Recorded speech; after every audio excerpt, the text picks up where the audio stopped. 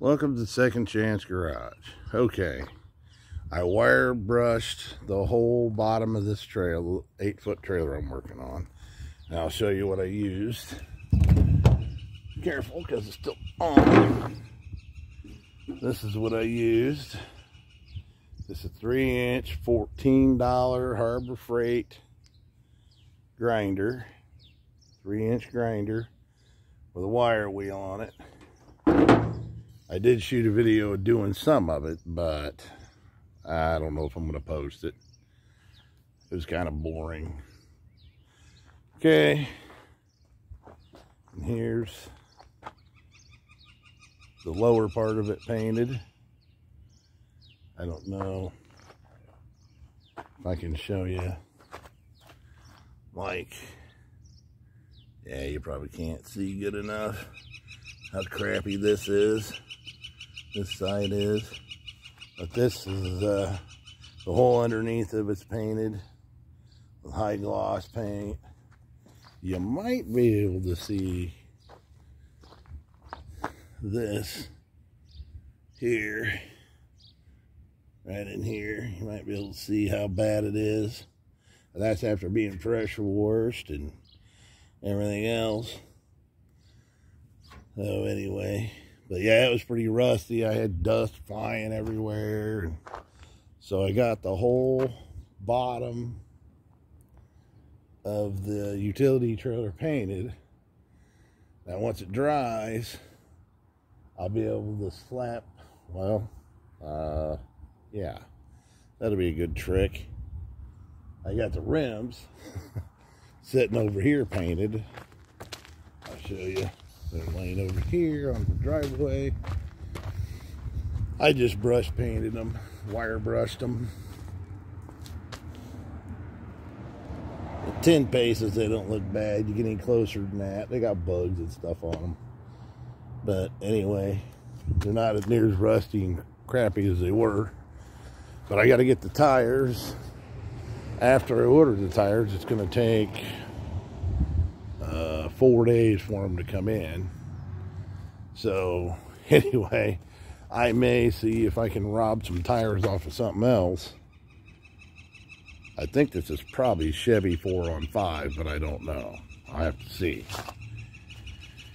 So I have to see if I can find some rims and tires that'll fit this. And if I can, then I can stand it back up and then paint the inside, and then I'll be able to go get the wood and put the wood floor in it. And I got the lights. I'll show you the lights. I got them from Harbor Freight. I love Harbor Freight. People can talk crap about Harbor Freight all you want. Just depends on what you buy there.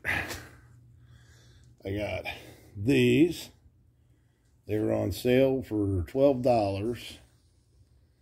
They are LED lights. They were, well, 13 bucks a pop. Anyway, got a set of those. I already got a whole roll of wire for wiring it. And yeah. So the good thing about the wood is I can go pick it up. You know, I can just pick it up, slap it on there. The wiring, that won't take too long. I probably got another, if it doesn't rain and ruin my paint job. It's drying pretty fast considering it's only about 50 degrees. But if it doesn't rain on it and everything, I should be able to. Now this time when I stand it up, I don't want to tear up the paint. So I'll put some cardboard down when I stand it up. And then I'll have the wheels on it. So that way I can, I'll have the wheels on it. So that way I can put it on its wheels. And then that way I can paint it. That would take a couple hours maybe. Then I could put the wood in.